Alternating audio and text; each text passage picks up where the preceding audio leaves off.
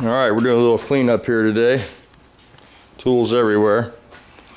So I got it looking a little better. So I got to get the floor swept, pick up some parts for the Nova here. Gonna try to get that sanded today and taped up. Some progress on that at least. And I got a little job to do. A little Beetle convertible. And these people stopped by the other day. They were having a running issue.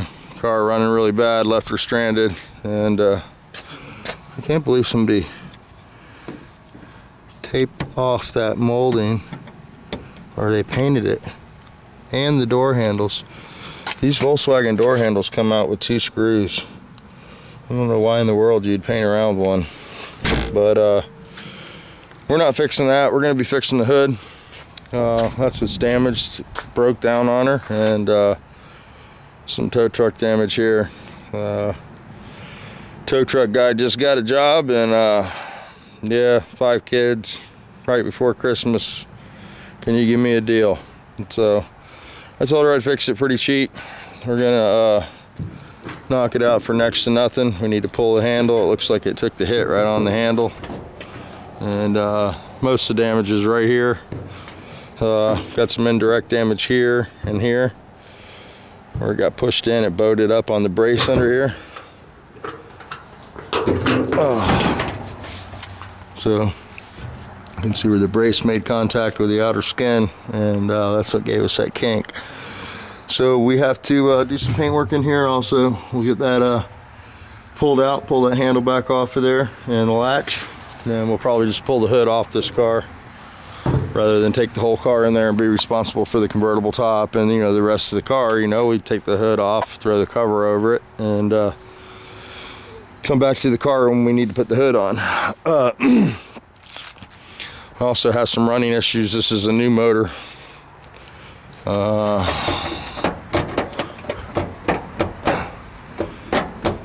Hang on a minute here. Two-handed deck lid.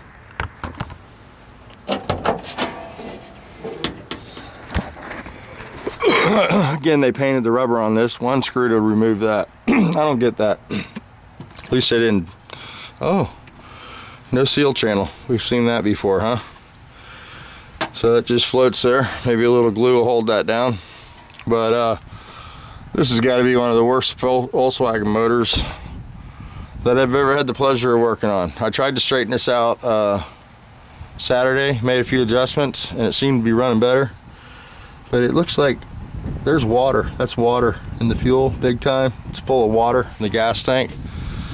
So I'm gonna have to drain the tank on this one. We're gonna take the top of the carburetor off and clean it out because I'm sure it's full of water. I can see the rust right there. You can see the water floating in the filter element. This fuel is very hard on these Brazilian and China parts. The rubber they use over there is not good for the alcohol.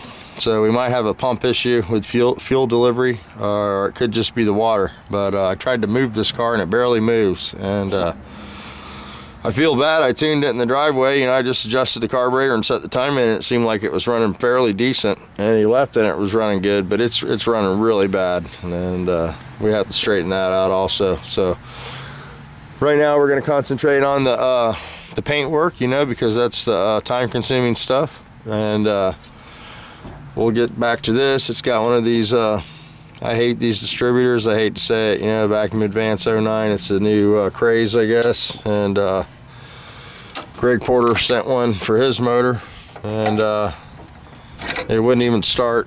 And this is this kind of stuff I don't understand, guys. You know, this is a brand new motor these people just paid for, and look at the condition of the inside of that distributor. You know, they never checked the points, lubricated the shaft there or anything. It's just thrown together, you know. And this is the kind of stuff that makes Volkswagen people not want to be Volkswagen people.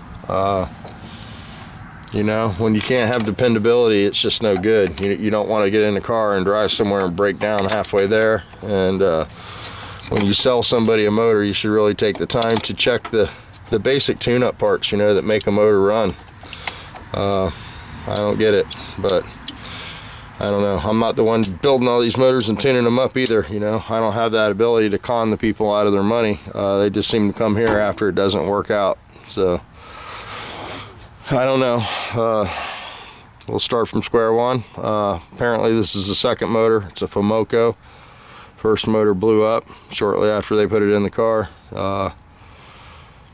You know, I'm not going to say anything because, you know, it's just like the tranny I built. A lot of it's insulation. You know, you look around at this and there's no plugs in the fan housing, so all our coolant, that would be like leaving your radiator hose disconnected. You know, all that air that's supposed to be blowing over the cylinder heads is coming out of the fan housing and not being directed over the cylinder head. We have our sheet metal all opened up here, exposed to the hot header heat that's making the heat come from the header into the engine compartment and getting sucked into the cooler fan, and it's blowing all that hot exhaust air over our oil cooler, heating the motor up.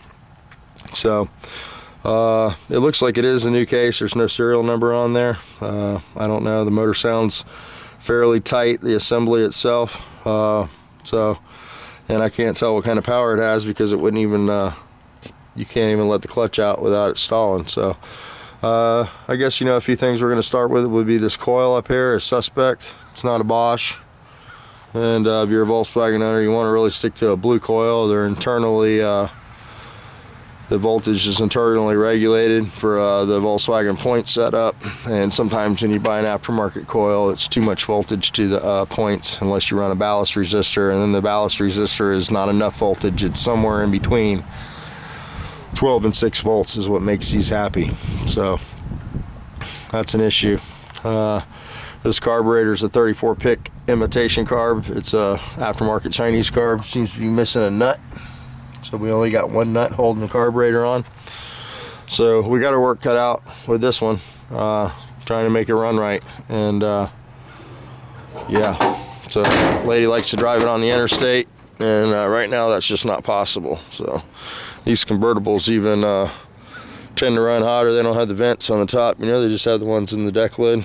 And I always tell my customers, if you want these things to run cool, you know, get you a tennis ball, cut the tennis ball and hook it onto your latch, and make a stop where the deck lid is propped open a little bit when you're driving it down the interstate, and that'll let all that hot air out of the engine compartment, and it'll let it draw cool air into the fan.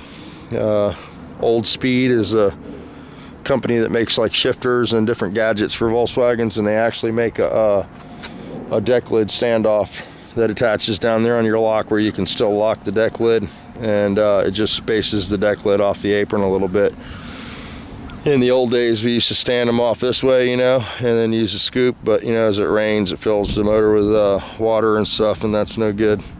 And this one has that same exact problem. You know, if it rains on this car, it's missing the there's actually a drain that bolts here that's gone off the deck lid. So every time it rains, this motor gets soaked with water, coil, all the ignition parts, and the carburetor. So that's something else we'll have to address, you know, either get a cover for the motor or find that piece for her.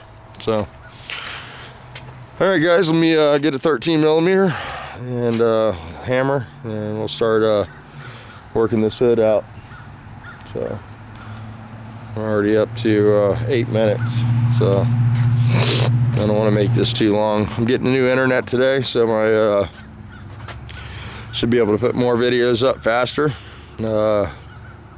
We got pretty fast internet now, but apparently there's new some super fast stuff available, and you'd be able to game and download and upload and all kinds of stuff with it, and it's not much more, so we're going to go with that. It's one step down from fiber optics. So that's where we're at. We finished cleaning up the shop and get some stuff moved around. We've got to get some primer on this fender today, and I figured I'll just wait and prime that hood and this fender at the same time. So maybe throw some primer on that Nova fender back there too that's ready to go. And yeah, so I had somebody offer me some Nova bushings. Jerry Cheater Forder offered me some shackle bushings for the rear of the car, but he thinks they might not be right, but I think he sent them anyway. And another one of Chris's buddies offered some subframe bushings, and I've got the aluminum bushings in the subframes, but I could definitely use some, you know, the bushings for the core support, and it looked like you had some of those. So, you know, if you're not using them, I'd gladly pay the shipping, or, you know, would have traded out materials, whatever you want to do, you know. So I hate for you guys to give me something, you know, but if you got it laying around and you want to sell it cheaper, if you want to, you know, I don't know, whatever you want to work something out with some paint or something, we can do that. But any help's appreciated. You know, I don't want to sound unappreciative, but you guys know it's hard to put these cars together, you know, and I'm definitely doing it on no budget. So, you know, I don't really get a paycheck. Any little jobs I do around here, I just give the money to Andrea.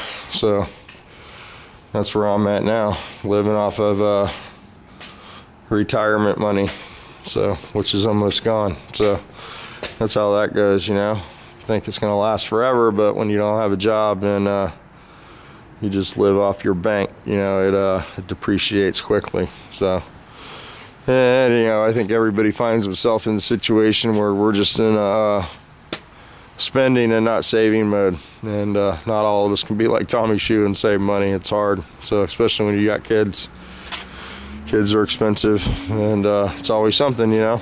It's always something. Christmas, toys, birthdays, Thanksgiving, you know. This kid needs a car, that kid needs shoes. You guys know how it is. So yep, that's why the garage guys get along so good. We got so much in common. A lot of us are old guys trying to get cars done that we've had sitting around for a long time, you know, because of the kiddies. So I was lucky enough to get this Volkswagen running again, and it was, you know, it was from, you know, I've said it before, but Pete, Southwest Rod and Customs, I watched some of his videos, and when I was really down and out, this car was in pieces, primer, no paint, no motor, no tranny, no nothing. It was a shell. So was this blue car, and so was the 56 Beetle that I sold. And I used to watch his videos laying in bed, and made me get out of bed, go down in the garage, and I built these 3 cars watching his videos before I even became subscribed or a member of YouTube. I wasn't signed in, so I couldn't comment, couldn't put thumbs up, couldn't do anything. I just watched the videos, and it was back in the early days, I guess, when he had the 2 guys working for him, and they were doing the original Carmen Ghia and the Mustang that they showed not too long ago. But and the first video I saw was when he finished his Beetle and went for his ride with Bruno, and that motivated me to get out of bed, start making videos, and start building these cars again. But stuff sat in the garage for years, you know. I didn't touch this car for 8 years, and I haven't touched the Nova for 15, 16 years. So 16 years the Nova's been waiting. I did put quarter panels on it and outer wheel houses and stuff like that at the other house, and that was definitely from watching you guys on YouTube and wanting to you know, start getting the projects moved and stuff and getting stuff started again. So, and I am guilty of buying projects along the way. This bus is one of them, you know. I should have never bought this, I bought that, and you know, when all this stuff was apart, it's just what I needed was another project. But sometimes you just can't pass them up, you know. They just call out to you, and you know, when the planets line up and the circumstances are right, we all seem to pull the trigger if it's something that we think we might be able to redo and bring back some old memories, because that's what this is all about, I guess. You know, it's about trying to hold on to that, you know, something that you had in the past thing, you know, or wasn't able to have in the past, and you can afford it now. So some of us can afford it, some of us do it just because we love it. So all right guys, let me shut this off. I'm babbling. I'll go ahead and pull this hood off. There's the brown dog, she's hanging out today outside. Got the beagle inside because she can't leave my cats alone. But brown dog really doesn't care about the cats, you know. She just wants to hang. You know, anybody needs a kitten, we got black cats. You know, Halloween's just right around the corner. So there you go, 4 little kittens ready to go, healthy, eating, and they're a little skittish, these guys. They're not friendly like the last batch, but they're all friendly when it comes to food time. So, you know, I'm sure with enough time and, you know, love, they would come around. But I've been trying not to get attached to them because I don't need any more animals. I got too many farm animals here. So, all right, guys, you got to make a bracket for that. I think I showed you that. I don't know if I did or not. I went to put those on, and there's no bracket for the front end there. So yeah, I got to get the bracket or make one. I guess it mounts off the front differential, and these shocks attached to it. I've got the mounting brackets on the tie rod there, but when I swapped the front end out and sold it, I must have left the brackets for the front shocks and the steering dampener on the front end. It's a real smooth move there. But so yeah, that's where we're at. I have to put some wrap-up bars on this. We'll be putting those on. I got a set. They were mounted on the corporate rear end, so we got to make some brackets on the 9-inch. And basically, it's just a bar that goes from this front mount there on the frame rail, and goes back to the rear end and keeps the rear end from wrapping up, you know, like a traction bar or south side bar on a drag car. So, all right, guys, I'm gonna go ahead and shut this off. It's 16 minutes now, way too long, and we'll talk to you guys later. You guys have a great day. Make some videos, push the record button. You know how to do it.